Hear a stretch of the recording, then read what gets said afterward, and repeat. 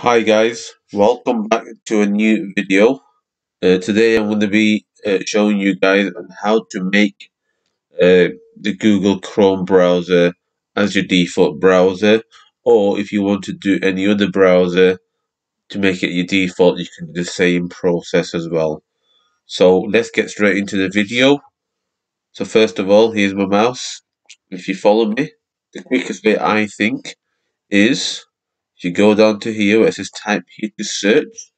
So if you type in something like default, so there you go, it comes up. Choose a default web browser, or you can go on the default apps.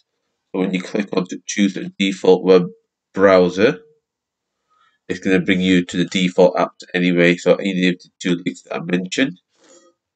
So if you go down the list, it says email. So that's my main email. When I want to email my maps, my browser. If you go down to the bottom, it says web browser. So if you click on the web browser icon, which is the Microsoft Edge at the moment, that's the default browser. Click on that, and then on the right here, it gives you choices. Choose a internet browser that you want as your default. So if you click Google Chrome, there you go, it's replaced it to Google Chrome browser. So that's the main browser now. So I'm happy with that. So that's how you do it. That's the quickest and easiest way to do it.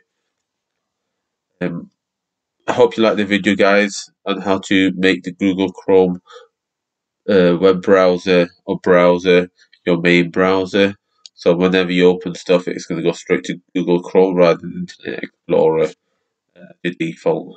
So I hope you like the video, guys. Please make sure you like, share, and subscribe to our channel. Make sure you subscribe, guys, if you got value from this video. Also, please make sure you comment down below on what other videos you want me to do to help you guys out. Any videos that you want me to do, I'll try to do them. Right, guys. Thank you very much for watching. See you again. Bye.